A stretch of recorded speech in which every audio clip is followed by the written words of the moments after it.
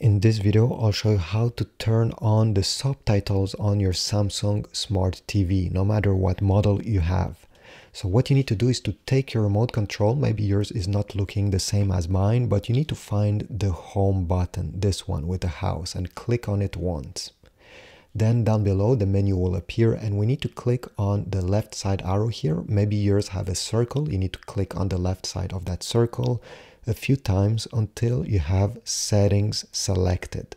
Then press OK to select it. From here, we need to go down in this menu until you select General, press OK. Then Accessibility, OK. And finally, we need to go down in this menu until we select Caption Settings. Right now it's turned off. I'm going to press OK. And we need to put a small check mark here by pressing again OK.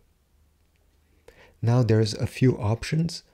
Over here on the lower right side, you're going to see a preview how your subtitles will look. So it's white over a black background. But if you prefer having another color rather than white and black, you need to go down and select Digital Caption Options.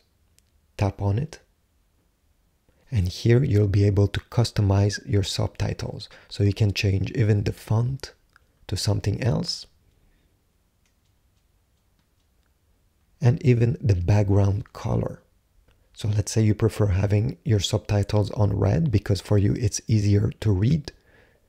Simply select red. So now once you're done, we need to go back and close this menu. Let me select source here on my remote control. You can also select the home button to select one of the apps.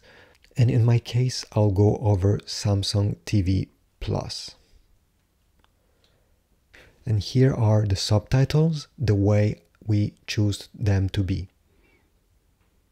One important thing is that the subtitles won't appear on every single apps available on your Samsung TV. Some of them are not compatible with subtitles, and some other like Netflix, you'll need to go into the settings of your Netflix app to enable the subtitles.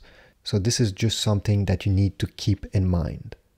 I hope this tutorial was helpful. If so, please leave a like, subscribe, and I'll see you in the next video.